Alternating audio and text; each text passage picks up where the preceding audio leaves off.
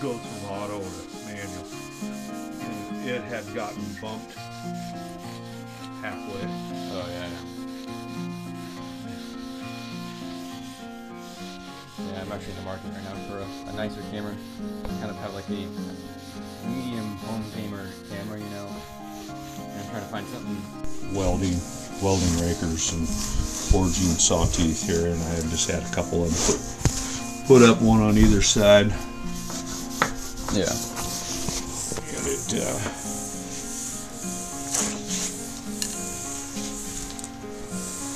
I got most of them up here all the time. I don't know.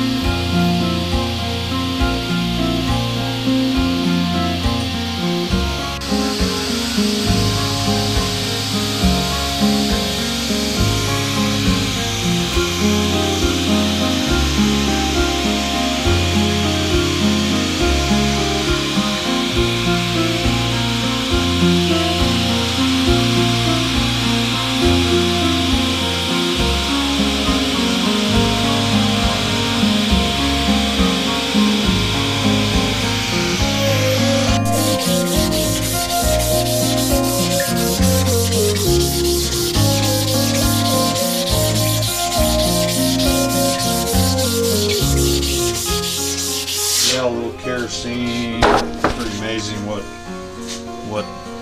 a petroleum product will do to help lubricate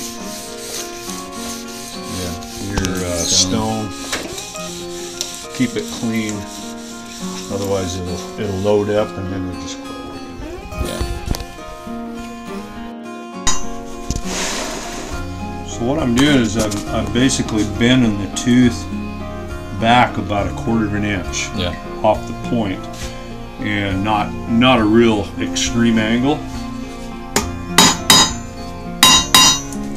You really don't know how brittle these old saws are, how much has been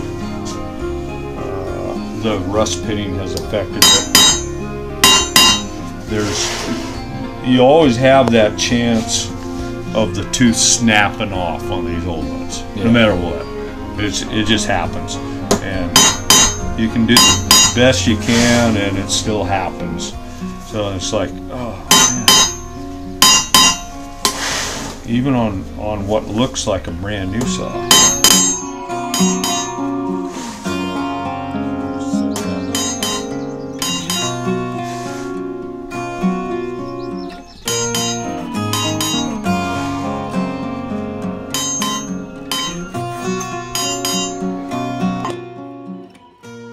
Looks like about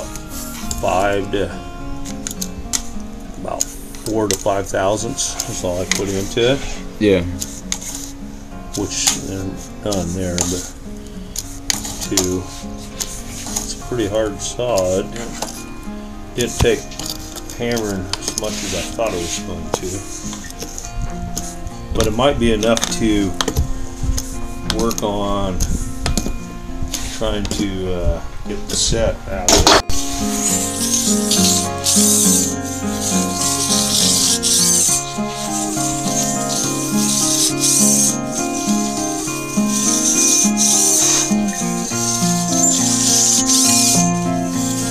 I don't know if you can get the shine Oh, there you on go. or not. Yeah, it's kind of phone camera, but Yeah. Well, being I have it on this side, I'll do 3 taps on this side. See if I can get more set.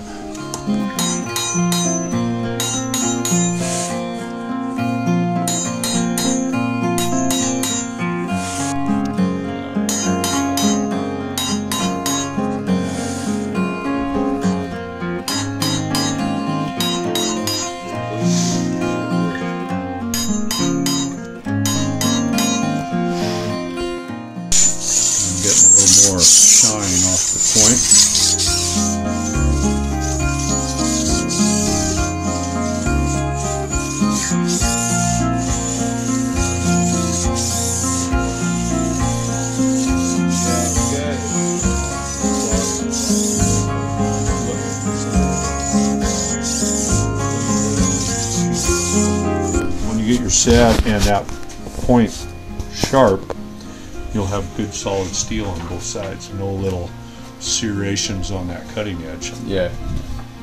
Unless you like a serrated knife.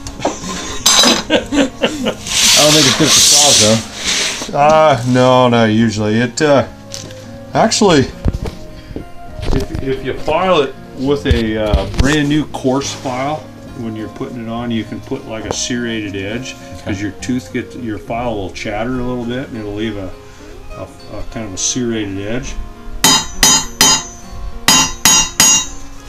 And that works real good for white pine. I found that out by accident. Yeah. I was in a hurry one day and I just sharpened up a 520 7-footer for a Western Canadian timber carnival that's up in Port Alberni, and they won. A couple of young college kids, and then the guy that was putting it on the shelf, he says, "Whoa, who sharpened your saw for you?" "Oh, my dad." That was my oldest boy. "Oh, he's got that figured out. What's his name?" Yeah. So then he contacted me to find out a little more about me, and so the guy that does that up there is Al Boyko, and he still does a lot of college competition saws. I don't do much anymore. I help a couple of young guys do it, sharpen. System that way, but not much. Okay. What do we got here? We got 10, 12, there's a 15, 14, 15, there's a little more there.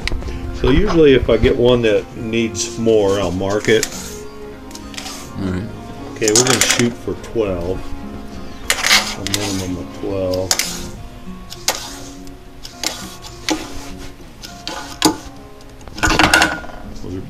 Both 8.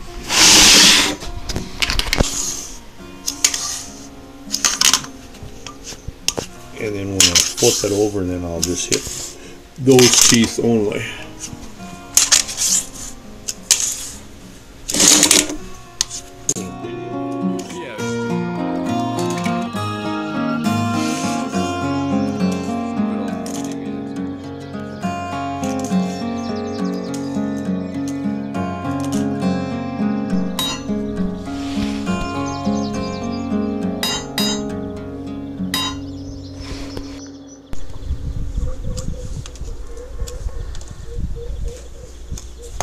I will look through to get a general idea what the high spot is. Okay, so it looks like the bump is on the high on that side.